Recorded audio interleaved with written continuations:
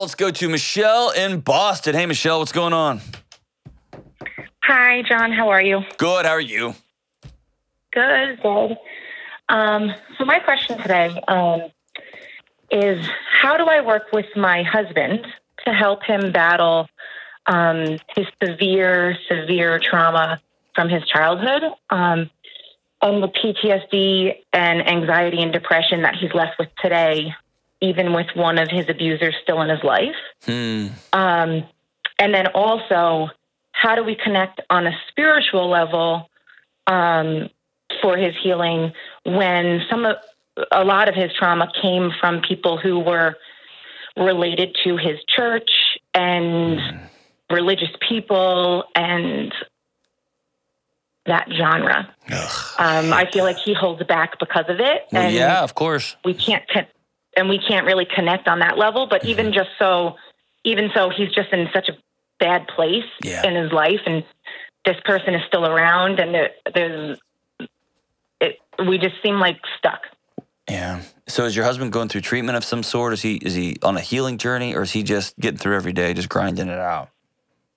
He is on a healing journey, but to be completely honest, he was forced to. A couple years ago, his body kind of turned on him. Yep. And he started what we thought were allergic reactions, turned into panic attacks, and his anxiety was taking over his body. Absolutely. So it basically ate its way out, and now it's a daily battle for him. Okay. He used, to be completely honest, before me, he used drugs and alcohol to cope. Yeah, of course. Why is an abuser still in his life? He has a narcissistic mother. Okay, did she abuse him as a kid? Physically abused as a kid. He was also sexually abused by others. So and did mom know about that growing up? Not growing up, but she was very physically abusive to him after she got divorced from their father. Mm-hmm. Probably from like 5 on, he was physically abused very badly. But she's so narcissistic and gaslighting that she denies it. So here's the deal: even ever using a belt on him or anything, and he's in a very lonely place in his head. You know. So imagine this. Imagine there is a bear that eats part of your arm and leg as a kid, as a child. Right. Just gnaws it off. Blood, mess, bones, breaking, all of it. And then that bear just lives in your living room forever. Right. Your body would never heal, and you'll just die young. Right. And until he decides he's got to create significant, strong, disconnected boundaries from his mom, so that until he gets that bear out of his living room and creates somewhat of a safe place where his heart can stop racing and his head can stop going, hey, she's right there. She's right there. Right. He's not going to heal. We did move. So we did move away from where we're a couple hours away. Yeah, from and that can make it worse. We grew up. That can make it worse. Because then the communication's electronic. And that gaslighting. Right. And she's the worst. Exactly. And so he needs to take his phone out and block her today. Mm-hmm. No more contact. Today's her birthday too, so. Well, happy birthday. Right. He just wrote to me a little while ago saying he did call her, and good. I feel like he's my child because I'm trying to hold up the boundaries. He is. He's become your kid and your mom, mm-hmm. and that's not a way to hold on to a marriage. And my guess is you're getting exhausted. I'm exhausted. And you love him like crazy, and you're getting exhausted. I am. Because I'm scared for my kids. Yeah, of course. They really love their grandmother, and but I mean, it's all part of the game, you know. Your grandmother she doesn't even realize that her love isn't real. A bear. So, yeah. That tried to kill your husband. She does not get access to your kids for a long time. And listen, my kids love people that give them candy. I'm still discriminating about who they're involved with. Right. Right? Yeah. And you've got this picture, and it's an incredible one, of your mother-in-law coming around and being this awesome grandma, and we all go play. Right. That is over. It's really creepy. It is. It's scary, and it's over. And you have to draw that boundary, and your husband's got to draw that boundary. And when it comes to spiritual connection, it wasn't a bear. It was a firing squad. It was a torture chamber for your husband. And so any sort of faith healing is going to have to be unbraided from the people that hurt him. And so trying to connect with him in the torture chamber is going to be a challenge for a season.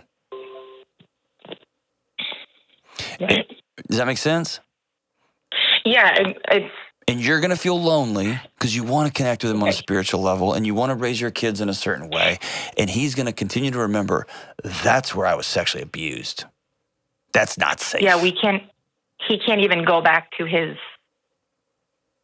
where we grew up. He can't even go back. Of course. It's been slowly happening for a long time. And I'm realizing, like, I do a lot of research and I try to find things, and I just sent him a thing about triggers with his PTSD, because he goes, we don't even know what sets him off some days. But I know it could be literally anything. It could be a song. It could be a way something said, a smell, a this or that. So, he goes into these breakdowns and has a full-on panic attack. And, I'm just trying to get him out, help him out and help him through it. And so here's the thing. Mm-hmm. Number one, I'm so sorry, Michelle. This is so hard. So hard. And you are a strong, strong woman. He's lucky to have you in his life. And you are also his mom now too. And you are trying to solve this, and you can't solve it. You can't fix him.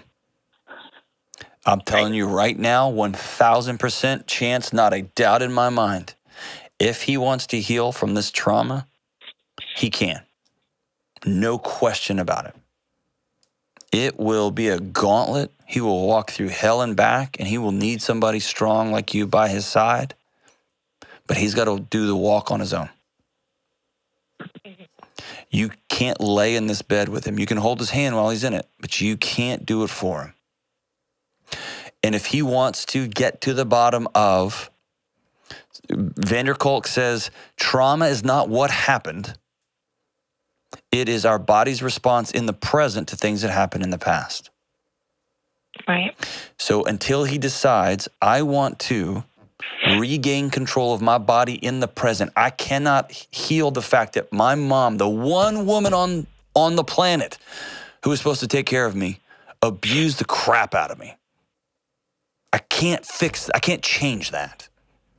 I can't change the fact that the one safe place I should be able to go to is with my faith community took my innocence away. They stole that from me. They sexually abused me.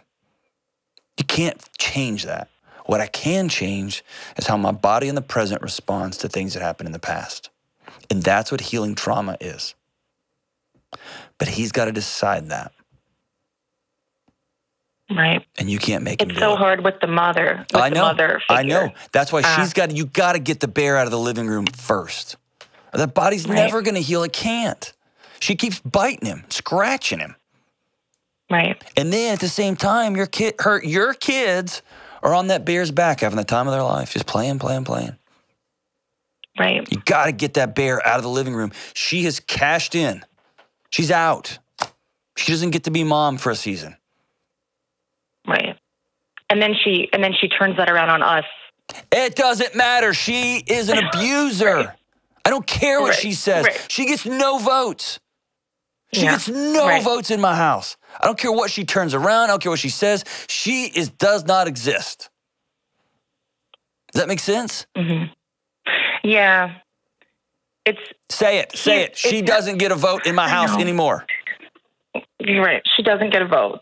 In my house anymore. Say it with conviction. You're a powerful get a vote Boston in my house mom. anymore. Right. Would you let some strange man just come live in your living room, and your husband walks in and he would just punch your husband in the face, and then he'd hand your kids some candy? Would you allow that? Right. No. No, you wouldn't. You'd go to war for your husband. You'd go to war for those kids. And just because it's his mom doesn't make it makes it more evil, not less. It makes it more painful, more hurtful. And your husband feels trapped. And the moment he unplugs from mom will be the first day he starts to get well. Okay.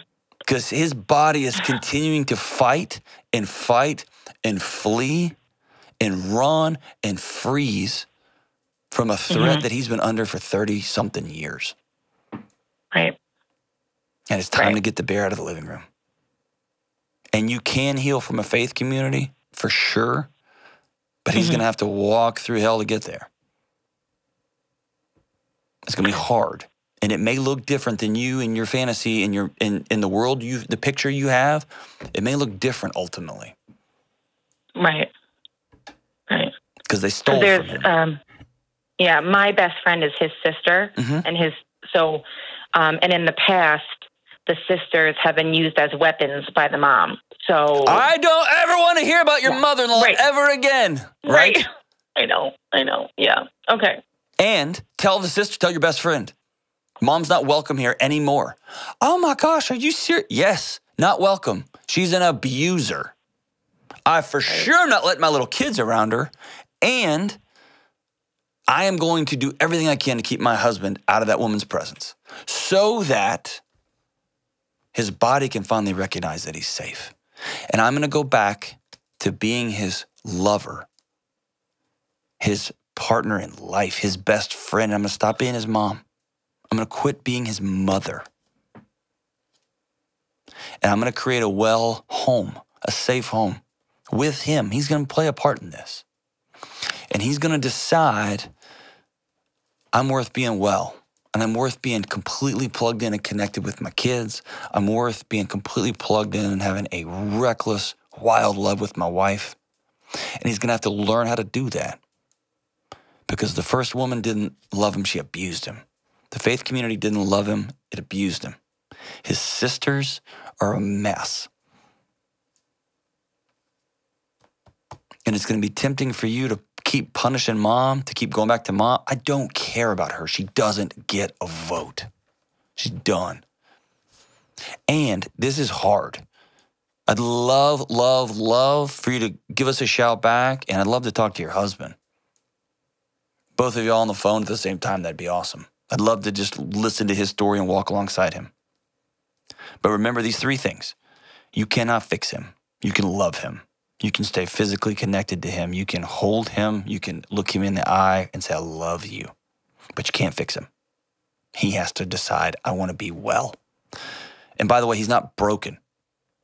He needs healing. He's hurt. He's not broken. The second thing is get mother-in-law out. She gets no more votes. Done. Get the bear out of the house. Number 3, I want you and your husband, you, Michelle, you got to put this fantasy picture down of what you've created, of this perfect life. It's different now. It's different. I want you and him to go co-create what this thing's going to look like. And you're going to do it season by season by season. What's the next 6 months going to look like for us? Is it summer? Is it winter? Is it spring or fall? What's it going to look like? And we're going to slowly rebuild this thing. And we're going to paint a picture together. And it sounds all cheesy. It's not. You'll have to excavate everything and rebuild something totally new. That doesn't include mother-in-law. Ah, Michelle, he's so lucky to have you. He's so lucky to have you. Thank you so much for your call.